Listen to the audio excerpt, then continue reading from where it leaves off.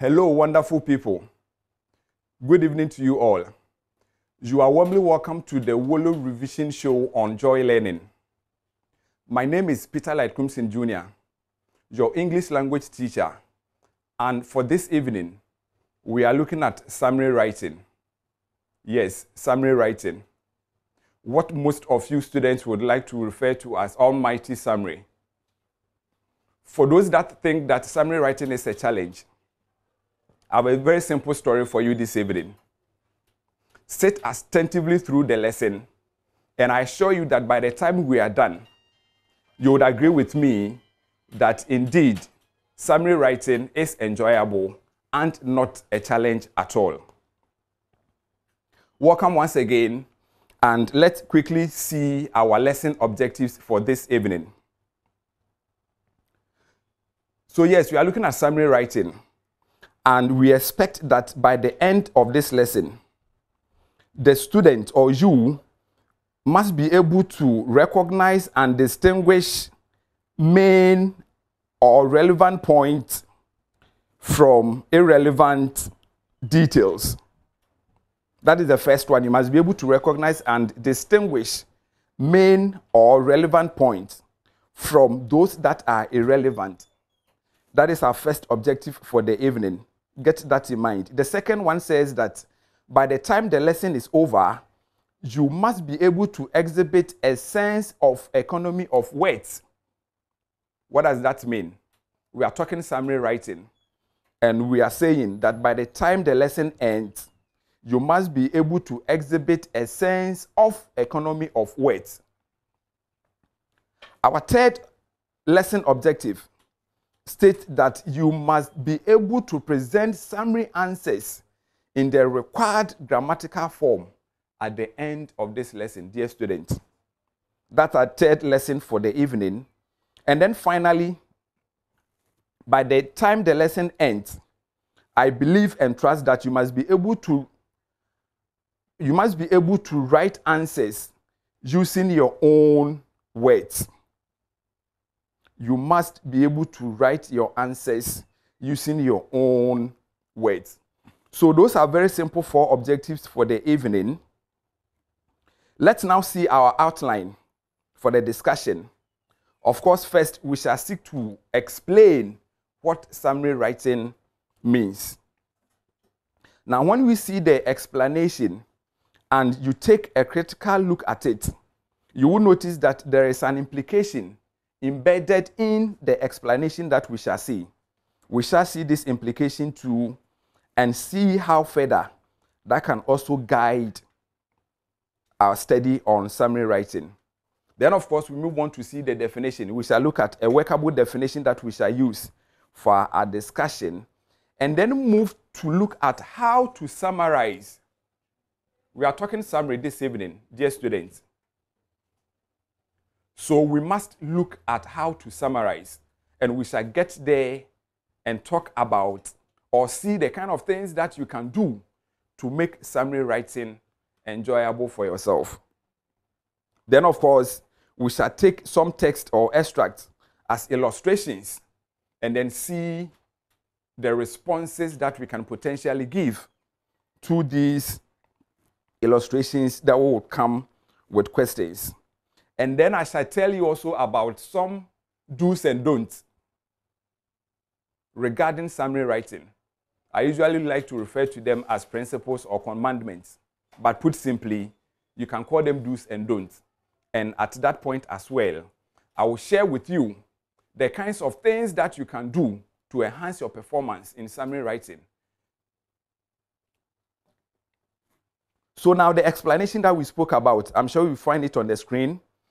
Any brief, precise, compact, and carefully compressed, dear student, watch those adjectives there carefully.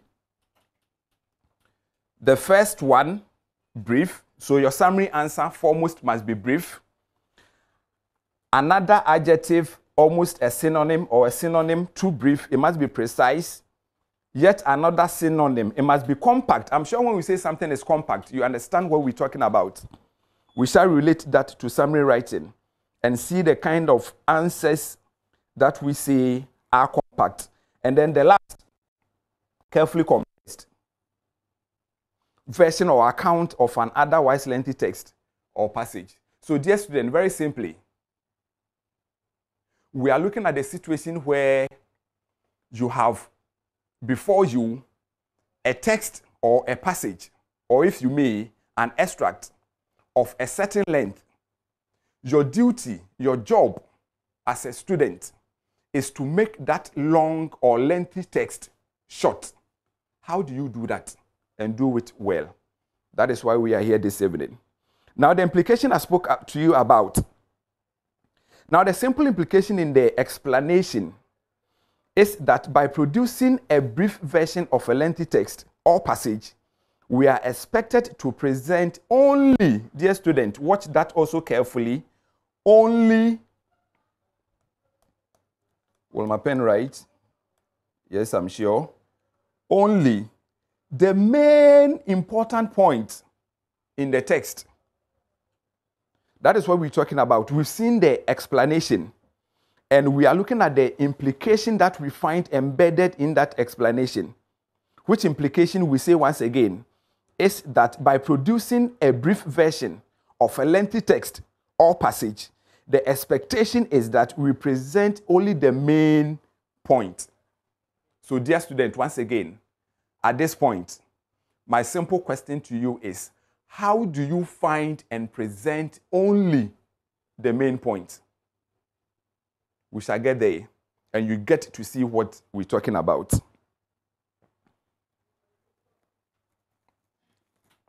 Now, let's look at our definition as to what summary is. So, summary is a short or brief account that states or gives the main point from a text or a passage. It is short and it is brief. How is it short? How is it brief? It is short, it is brief, because it presents only the main point. Effectively, that is what summary is. And that is what we are here to learn this evening. Let's now look at how to summarize. To be able to write a good summary, there are certain things that you need to ignore. And I've listed a few here for you. Remember, we are saying that you are looking at a text that is ordinarily long or bulky, if you may. When you are asked to write a summary on such a text, your job is to make it short. We are now learning that you are only able to make it short by presenting only what is useful, what we call the main point, the most important idea that you would find from the text. That is summary. So we are at a point where now we are coming to look at how to find what is most important to present as summary answers.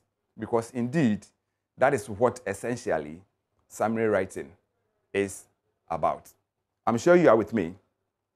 That's good. So let's go on. Now we are learning that to be able to write a good summary or present a good summary answer, when you find adjectives and adverbs, my dear student, my dear friend, avoid or ignore them in presenting your summary answers. You know what adjectives are and you know what they do. Similarly, you know what adverbs are. And my dear student, you know what adverbs do. An adjective, very simply, would qualify a noun. And by qualifying a noun, the adjective adds some extra information to the noun, which now is to be seen as what is main. I'm sure you understand my story. You are looking for a shorter version. The shorter version we talk about here is the version that presents only what is most important. So if you are to present what is most important, then it means that from that very text, there are certain elements or items that are not so much useful. So in presenting your answers, you do not include these items that we say are not useful when it comes to summary writing. And dear students, the first we are looking at adjectives and adverbs. Adjectives and adverbs, to the extent that, like I said a while ago, they only add some extra information. But think about this. We are looking at the situation where the answer you present must be short. Short because it presents what is most important. And if you are looking to present what is most important, then dear students, the items that add extra information to the main idea or main point, which has already been presented, must be discarded or thrown away. I believe you understand that story, dear students. It is the same for the adverb. I'm sure you know what an adverb is, and you know what an adverb does. Again, presenting circumstantial information or some modification of a verbal item. So to the extent that you are looking for precision, you are looking for brevity, answers that are short, precise, and straight to the point, grammatical items that qualify by adding extra information must never be part when presenting summary answers. And I'm sure you understand that one. Let's see the next one that you need to ignore in presenting summary answers. And I choose to call them illustrative phrases and clauses. Illustrative phrases and clauses. Dear student, I'm sure you know what a phrase is. And I'm sure you know what a clause is. These that I am calling illustrative here are mostly adjectival phrases and clauses or adverbial phrases and clauses. And my dear student, just like the single word adjective, just like the single word adverb that we spoke about a while ago, by saying that they must be cut off, avoided, or discarded when presenting summary answers, it is the same for these phrases and clauses that I call illustrative. And look at the name, illustrative. What does that mean? It can only serve to add extra information once again. So to the extent that, once again, you are looking for precision, these phrases that only add extra information must never be a part of the summary answer that you would supply to whatever summary question that you will find. When we see the illustrations, you'd get to practically see what we talk about over here. Now, another item, dear student, that you must consciously cut off from your summary answers: explanation of main points. That's very simple. This is the situation, dear students, where you would read the text, you read the passage or the paragraph, and then notice that the main point has been presented somewhere in the paragraph. The writer probably would want to make the point clear or for emphasis. By doing this, the writer may decide to give examples or explanations to the main point that has already been given or stated. And what I share with you at this time or at this point is that in presenting your summary answers, cut off explanations, because these explanations only come to explain the main point which has already been stated. And again, because you are looking for precision, accuracy, and brevity, you don't include explanations in summary answers. Again, we shall practically see how that works. And then again, dear student, what you find next, examples. That's a very simple one. Do not ever write summary answers and include examples. Very much unacceptable to find that you include or you list examples in your summary answer. It's almost an abomination. Do not ever do that. And then finally, do not include repetitions in your summary answers. Another abomination when it comes to summary, dear students. I believe we know what repetitions are used for, be it in speech or in writing. We use repetitions essentially for emphasis. Now, this is the instance or the case where we are looking for precision. We don't, therefore, include repetitions in summary answers. Let me quickly say at this point that these are not the only items that you can do away with before you'll be able to arrive at a good summary answer for that matter. Now let's see illustrations relative to these things that we say we should cut off, and then see how we apply what we have learned or studied thus far. Now, even before we see the illustrations, dear students, make summary writing simple for yourself. Every time, make it simple. And you can always make it simple for yourself. Trust me. You know why? It's a very simple story. The text that you are looking at is long, of a certain length. By asking you to summarize that particular text, you are to produce a shorter version.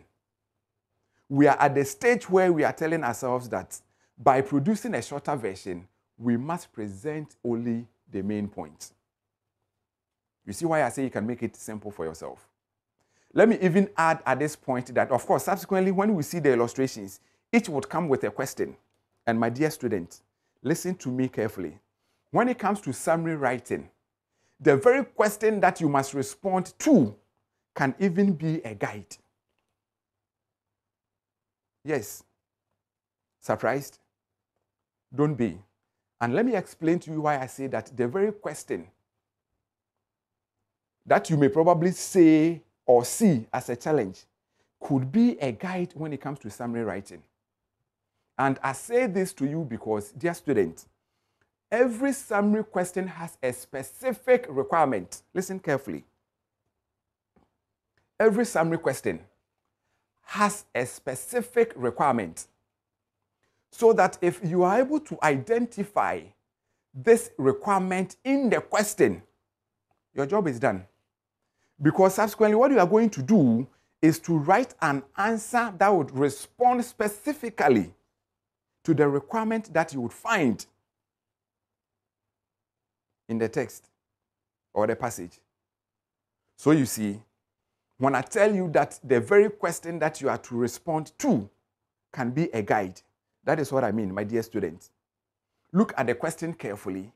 Identify the specific requirement in the question and address just that requirement. When you do this, you are in business. Let's see the first illustration, after which we shall see a sample question and then see a suggested answer. So the first one says that in every school in this country, you are sure to find people or students from all walks of life. You will certainly find the respectful, I'm sure you find them in your school, the disobedient, the smart, the disciplined, the intelligent, as well as the academically weak. Unfortunately, find them in every school. All these people come together to make the school a special place. A very simple extract that I believe all of us can identify with.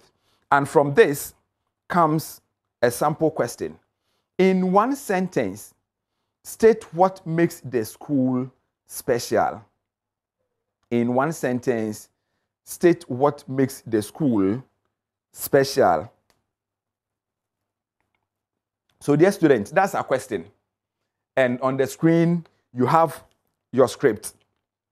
We are to respond to this question by telling specifically what makes the school or school a special place. Let's go back to the text and see how you apply what we've learned so far. Again, remember our requirement is what is it that makes the school special? So let's see the text again. It says that in every school in this country, you are sure to find people or students from all walks of life. You will certainly find the respectful, dear students. So now we're looking at the point where we say that adjectives, for instance, must be off. The disobedient, that's another adjective. You cut it off. The smart, another adjective, it must go away. The disciplined, as well, must go away. The intelligent goes away. The academically weak, as well, goes away. Adverbial modifier over there. Now the passage goes on to say that all these people come together to make the school a special place. Now our question. In one sentence, state what makes school or the school special. My dear students, I'm sure you're getting close to an answer by now. Are you? Or you need a few more seconds? I'm sure you have something. I'm sure you have something. Let's now see if your answer would have a semblance to what we have to share with you. Yes. So our expected answer or our suggested answer says that the school has people from diverse backgrounds. Or you may choose to say the school has people with different character traits or with different traits. So you see what we've done over here. All of those adjectives that were used to describe the kind of people that you find in a school, which people all do come together to make the school a special place. All of those adjectives, none was found in our answer. So you are not, for instance, going to say or suggest that the school is a special place because you find intelligent people over there. How about the other kinds of people that you found or saw in the passage? Let that be a guide. Let's quickly see the second extract and then see the question that came with it or comes with it. When Oduma wakes up every morning, what she does to please her parents and younger siblings who usually stay late in bed is to sweep her father's main hall, which doubles as the consulting room where each morning scores of patients report for dental attention. When Oduma wakes up every morning, what she does to please her parents and younger siblings who usually stay late in bed is to sweep her father's main hall, which doubles as the consulting room where each morning scores of patients report for dental attention. Now let's see our question. So there you are. In one sentence, state what Oduma does each morning. In one sentence, state what Oduma does each morning. Let's go back to the extract and then begin to apply the things that we say we should be avoiding in presenting our summary answers. Now, the very first item that you find over there, the adverbial clause, when Oduma wakes up every morning. Remember, we have said that clauses that are illustrative, they go away. Again, remember that this question has a specific requirement. You know, I told you a while ago that your ability to identify the requirement in the question makes your job very easy. This question is asking us to only say or state what a certain somebody does every morning. So in this regard, your job specifically is to state the activity that the person performs. Beyond this, any other thing that you would add or write would be considered redundant or extraneous. So again, we see the extract and the question. In one sentence, state what Oduma does each morning.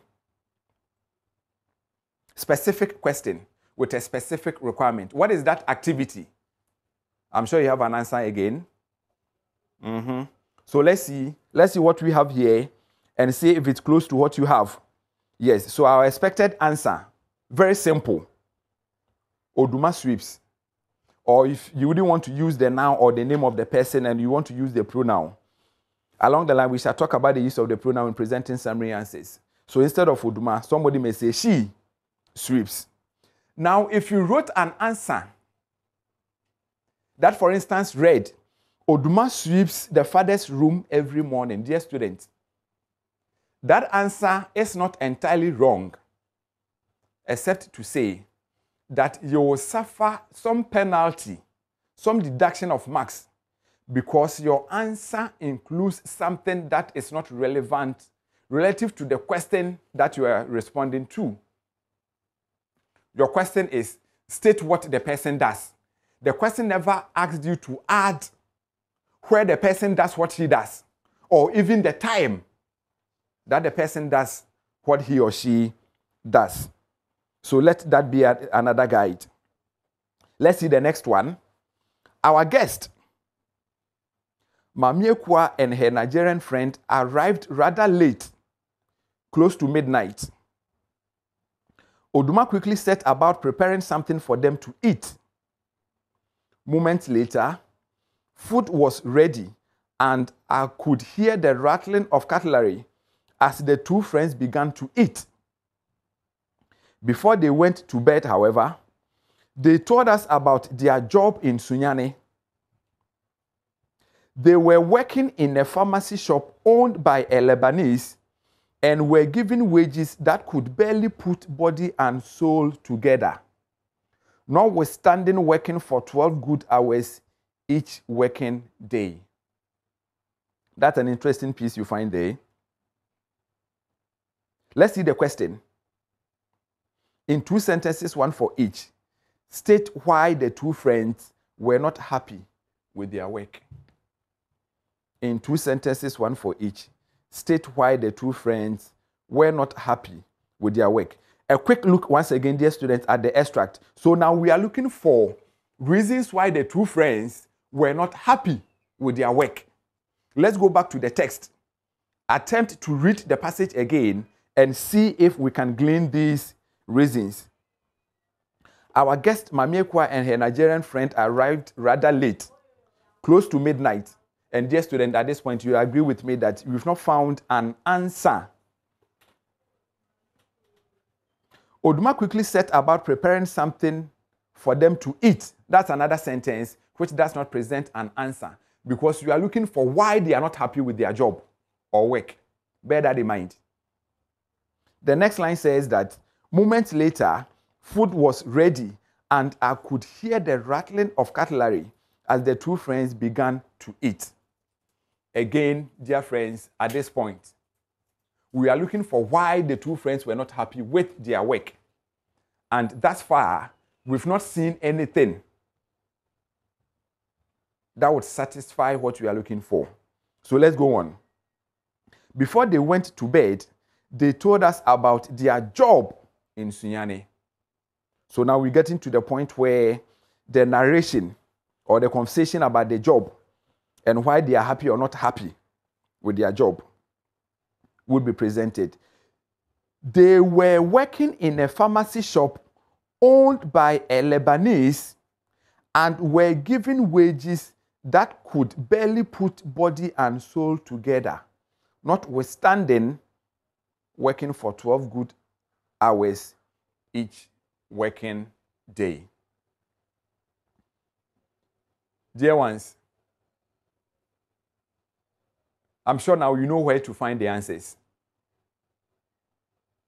Yes. So now let's see what we have suggested over here and then see if they have any semblance with your attempted answers. So let's see. The first answer says that their salaries were low or meager, or you may choose to say paltry. Now, dear students, remember these are answers that were not directly found in the text. These are answers we've written using our own words. So here, I'm talking about lifting, and subsequently, we shall get there and have a very nice conversation about lifting. So the first answer, once again, Their salaries were low, meager, or paltry. And remember, this answer comes from the narration where the two friends were telling us that their wages could barely put body and soul together. And a wage that can barely put body and soul together can only be low, meager, or paltry. And then the other reason they gave for which they were not happy with their work, the text told us that they worked for 12 good hours each working day. This is summary. So you are to present that in your own way or using your own words. We shall talk about that. But let's see what we have suggested over here. So they were being overworked. That's the first one. Or they worked endlessly. Remember, we are told that they work for 12 hours a day. You may choose to say they work tirelessly or they work all day. I'm sure you had similar answers. That's good. Let's see the next illustration quickly. Let's see the fourth one, last but one. In the classroom, both the teacher and the student are expected to play their respective roles to ensure the attainment of learning objectives. When the teacher, for instance, notices that learners do not understand the lesson, he must restate the main points in clear and simple terms. Alternatively, a revision of the teacher's method of teaching may help if, for instance, he had earlier used the lecture method, he may now consider the discussion method. An extract all of us can identify with as teachers and students, and even as parents. All of us have been to school. So our question again, in 2 sentences, one for each, state what a teacher must do to help learners understand a lesson. Let me show you the extract again for a few seconds, and then you attempt a response or responses. Then we see if you'd have any semblance with what we have here in the studio. So in the classroom, both the teacher and the student are expected to play their respective roles to ensure the attainment of learning objectives. When the teacher, for instance, notices that learners do not understand the lesson, he must restate the main points in clear and simple terms. Alternatively, a revision of the teacher's method of teaching may help. If, for instance, he had earlier used the lecture method, he may now consider using the discussion method. So that's your extract once again. Sample question. In 2 sentences, one for each, state what a teacher must do to help learners understand a lesson. Let's see our suggested answers. And indeed, you cannot have any other answers apart from these 2 that you find on the screen. Look at them carefully. The first one says, the teacher must state the main points again. Remember, we have said that when the teacher notices that the learners do not understand the lesson, he must restate the main points in clear and simple terms. I'm sure you remember that. You saw that from the extract. And that is what we have fashioned our own way by using our own words. And that's what we have over there. And then the second suggested solution that the teacher may adopt is that the teacher must change his method of teaching. Of course, every good teacher does that. The moment you notice that your students are struggling with the concept that you are introducing to them, the least you can do to help your students is to attempt a change in pedagogy or methodology. And that has always been useful. So yes, our text says that when the teacher notices students don't understand the lesson, the teacher must change his method of teaching. Let's go back to the extract carefully, and then let me point something to you. Look at it carefully. The last bit. When the teacher notices, for instance, notices that learners do not understand the lesson, he must restate the points in clear and simple terms. We've spoken about that one already. Alternatively, a revision of the teacher's method of teaching may help. That is the second point that I want you to pay attention to. Now, see the illustration that came. If, for instance, he had earlier used the lecture method, he may now consider the discussion method. Remember, we had told you, or I had told you when the lesson began, that you do not include examples and explanations in summary answers. My dear student, relative to this text that you have over here, you cannot, for instance, write that the teacher must use the lecture method or the teacher must use the discussion method. In fact, the text did not even say this. Therefore, these couldn't be answers or can't be answers. They had come to explain the main point. And this is something we spoke about when we were looking at how to summarize, looking at the things that you need to ignore to be able to present good answers. So let that as well be a guide. Finally, let's see the last and final extract. The last one, yes, a very simple one. It is the responsibility of all parents to offer advice to their children from time to time. This parental duty has become more pressing now than ever in the wake of increasing juvenile crimes in the country, examples of which include breaking into financial institutions, snatching vehicles and mobile phones on the highways, trafficking and indulging in illicit drugs, and only God knows what next. Another very simple one. Our question. In one sentence, state the remedy the writer offers for the increasing juvenile crimes in the country.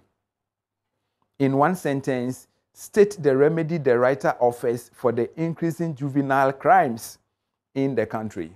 Let's see the extract again. Let's see the extract again. It is the responsibility of all parents to offer advice. And my dear students, let me talk vocabulary briefly here. Watch the spelling of advice. And notice that it is the CE type.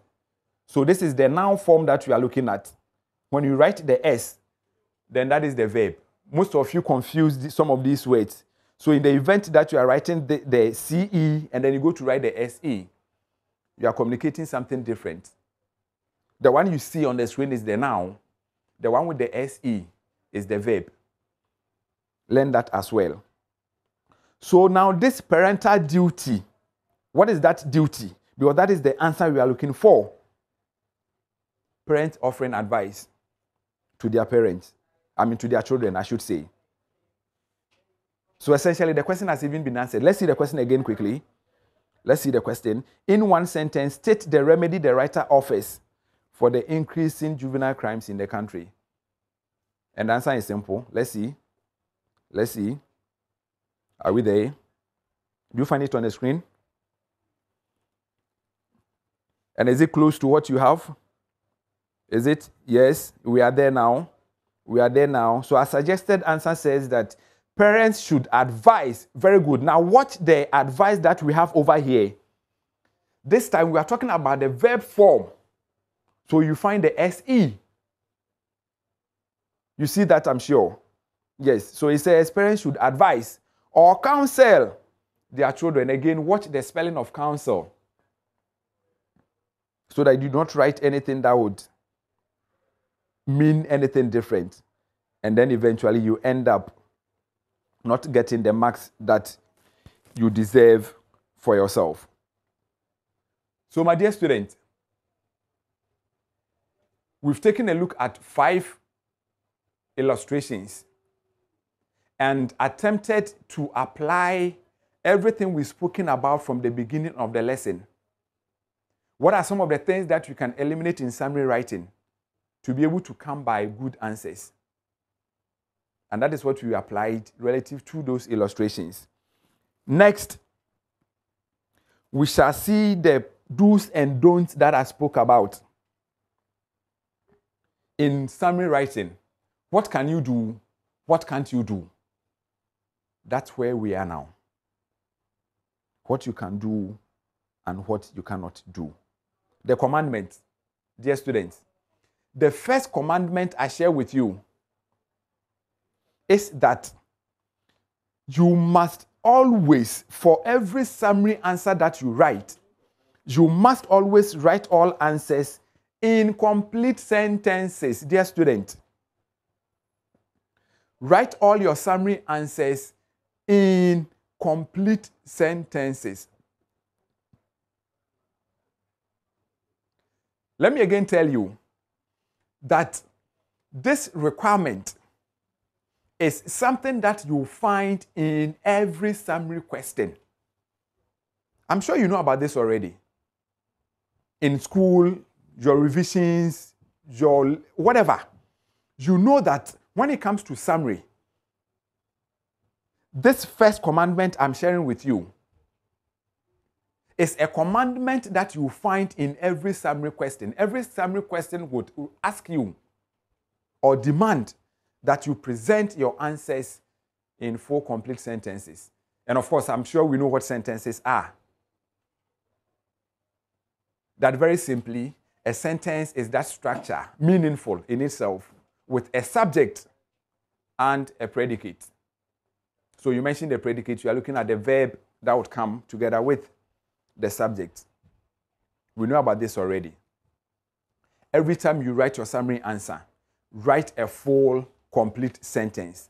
And remember that the sentence has a subject and a predicate. So for every summary answer that you write, ensure that you have foremost a subject, usually a noun or a pronoun. Set that in place first. Introduce your verb, which then becomes the start of the predicate, before you add all the elements that you would want to add. It is very, very important, my dear students. Do not ever write a non-sentence for a summary answer. Indeed, during the final exam or even in school, when you write a summary answer that is correct, which answer does not appear in a full sentence, instead of the 4 marks, you get half. So when the scheme, for instance, says that your full or correct answer should give you 6 marks, when you write a correct answer that is not a sentence, you get 3. And instead of 5, you're going to get 2.5. Finally, before we see the next commandment, still on writing answers in sentences, dear students, you sit in the exam hall, you have written your summary answer, so convinced that your answer is correct, but probably you are not sure if what you have is a sentence. Let me tell you how to test the completeness of your answer. Look carefully at the answer that you have and attempt a direct translation to any local language at all. Now, as you do the translation, listen to yourself. When you do the translation and the answer, your supposed answer, is meaningful, meaningful here meaning the answer is complete, you will feel the completeness in your mind as you do the translation. I hope you are with me. If I ask you, how do you hope to pass your exam? And you tell me that by downloading the Wolo app, that's your answer. How do you hope to pass your exam? Your answer is by downloading the Wolo app. Very simply, that is not a sentence. If I ask you to translate by downloading the Wolo app into any local language at all, my dear student, you will struggle terribly. In fact, even when you're able to do the translation, you would realize that the translation that you made yourself is not meaningful. That very translation will not be meaningful. If I tell you, for instance, that where the headmaster stays, and ask you to translate that into Chigan, Fanti, Hausa, whatever, attempt it and see what would happen. Whereas when I say very simply that I sing, translate that also and let me see. Yes? You see what you have over there? That's good. Let's take a quick break at this time, come back, and then we continue.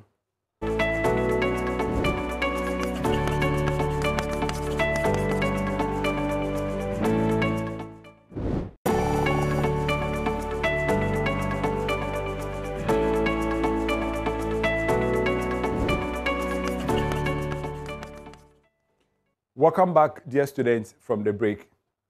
Just before we went on that short break, we were looking at the do's and don'ts in summary writing. And of course, the first one we looked at was the need to write all answers in sentences. Let's continue. Of course, along the line, the phone lines will be activated so that we take your questions, suggestions, and whatever that you want to share with us. The first caller, I have a very simple question for the first caller. You call and tell us some of the things that you can eliminate or do away with. so that you're able to write a good summary. A very simple question. Just tell us some of the things that you can do away with so that you'll be able to write a very good summary answer. Now let's go on. Dear students, so we are looking at the do's and don'ts. Now the second one says that avoid starting answers with words like because, when, if, by, to, after, before, amongst others. Dear students, avoid starting answers, summary answers with these words. And I beg you, do not go and tell anybody that I've told you not to use these words in your summary answers. Watch the wording carefully. What I'm saying is that do not let any of these words begin your summary answer. Because when you do, you are likely to have a non-sentence for an answer. These items are essentially subordinators. I'm sure you know your subordinators. Your study on grammar, once again. So when you begin answers with these words, you are likely to have a subordinate clause for an answer. And you know a subordinate clause can't ever be a main clause or an independent clause for that matter, for which reason it cannot ever be a sentence. When you begin an answer with when, you get a subordinate adverbial clause. When you begin an answer with because, all of those words, you are likely to have subordinate clauses as answers. Remember, however, that our first commandment or principle had told us that we need to write all answers in complete sentences. So learn that for me. Now, even before we see the second one, in the event that you begin to write a summary answer with any of these subordinators, you are likely going to have an otherwise long, winding answer. If I ask you, for instance, very simply, how do you hope to pass your exam? Or why are you hopeful of passing your WASI? Then you say, because I have WOLO. That answer is a subordinate clause and it's not complete. If you want to make that complete, you may want to say that because I have WOLO, I am hopeful of passing my exam. Because I have WOLO, I am hopeful of passing my exam. Now, this is the situation we're looking for precision. So a very simple, straightforward answer to the question, how do you hope to pass your exam? Simply say, I have WOLO. When you begin the answer with because, you are now going to add some elements that would eventually make the thing winding and long. So you see another reason why I tell you not to use these subordinators to begin answers. The next one says that you must try to cut off embellishment and redundant or extraneous material and state only the main point. Of course, that's what summary is about. Always cut off embellishment and redundant extraneous material and state only the main point. Note as well that it is not prudent to include a part of the question in your answer. Except, let me clarify this a bit. Except you are using a useful portion of the question as your subject.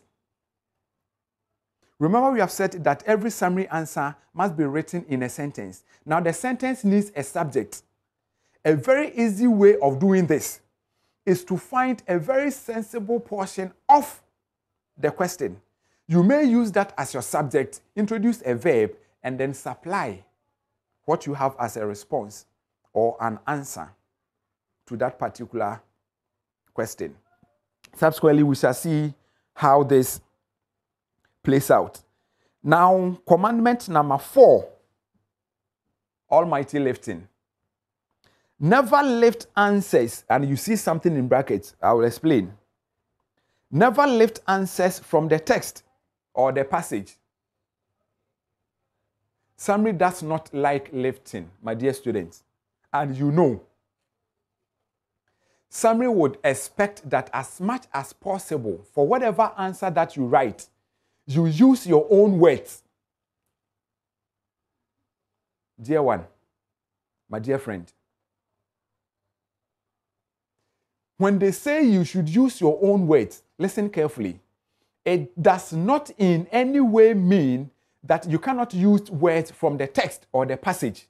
Listen carefully. They are asking you not to lift. Wyek has a very beautiful way of describing it. They call it mindless. And you know what they call mindless? Mindless is the instance where you would find one sentence in the text or the passage. And then because you are so convinced that that particular sentence satisfies a particular question, you pick the sentence in its entirety as seen in the text or the passage and present that as your answer, my dear student. You would get a big fat 0. The answer could be correct, but you have lifted. Not just lifted, but lifted mindlessly. That's how they call it. So what I say to you now is that do not ever see a sentence in a text, a passage, which sentence you tell yourself that because you know it's appropriate for a particular question, you just go ahead and write that sentence as your answer. You are not going to get any mark for that particular answer that you provide. They say use your own words. It does not mean that you cannot use words from the text or the passage. Sometimes you can even look at a very simple rearrangement of words. Those same words that you find there, rearranged beautifully. The answer that you provide becomes your own. Don't ever lift answers from the text or the passage. It is very much unacceptable. If you are looking, for instance, at a text that is saying that drivers need to do regular maintenance of their vehicles to ensure that their vehicles are always in shape, that's your text. What must drivers do to always ensure that their cars or vehicles are in shape and on the road working? The passage says that regular maintenance will help drivers to do this. In writing your answer, dear student, excuse my language, it would be silly to pick that regular maintenance as your response and present it for assessment or for marking. You get a 0. It is an answer that is in the text, but they're asking you to use your own words. So when you find regular maintenance in the text, you can simply say, drivers must maintain their vehicles. Easy, isn't it? Simple, isn't it? And you agree with me. So you see what we've done. You can simply turn a noun into a verb. Or let me rather say, you may look for the verb forms of nominal items. Do that modification and present that as your answer. It is perfect. So the text says that regular maintenance of vehicles would ensure that the vehicles are always in shape. Do not write regular maintenance of vehicles as your answer. Say that drivers must maintain their vehicles often. So we turn regular into often. We turn maintenance into must maintain. And the answer that we are now supplying is our answer. Have you learned something? That's good. Now let's see the next one. Commandment number 5 says that consciously make judicious use of pronouns to prevent answers that may be potentially ambiguous. Consciously make judicious use of pronouns to prevent answers that may potentially be ambiguous. Dear student, that's our 5th commandment. The use of pronouns in summary writing. Yes, the use of pronouns in summary writing. What are we talking about here? These days, you even find in certain books where writers are telling their readers that you don't use pronouns in summary writing. Sometimes you meet students and they even tell you that they have read or they have heard from whatever source that when it comes to summary writing, you do not use pronouns in presenting your answers. I hold a different view. Which view is that you can perfectly use pronouns in presenting summary answers, except to say that you must be so careful so that your answers do not end up being ambiguities. Let me explain this. Imagine you are looking at a question that mentions more than one noun. The question mentions more than one noun. So in presenting your answer, instead of picking a noun and making it the subject, you may want to use the pronoun. When that happens, the answer that you write or provide, even if it is correct, you get a 0. And that is because the answer would likely be an ambiguity. Let's see what we have for example. So a very simple question. In one sentence, state why Jennifer punished Eunice. In one sentence, state why Jennifer punished Eunice. You are probably looking at a text or a passage that is telling you about a certain teenage mother somewhere living with a daughter called Eunice or younger sister called Eunice. Something probably might have happened. And so the teenage mother Jennifer decides to punish Eunice, the sister. In one sentence, state why Jennifer punished students. And dear student, this is where I talk about, that where you find that the question mentions more than a noun. Now see what we have over here. First, there is the mention of Jennifer, the first noun, and then there is Eunice. State why Jennifer punished students. That's our question. Now see the suggested answer on the screen. I'm sure you've seen it. Read it. Does it sound funny? She was drunk. State why Jennifer punished students. And the answer says she was drunk. So here, simple question. Who was drunk? And who punished who? You see what I talk about? The use of the pronoun and what it has done over here.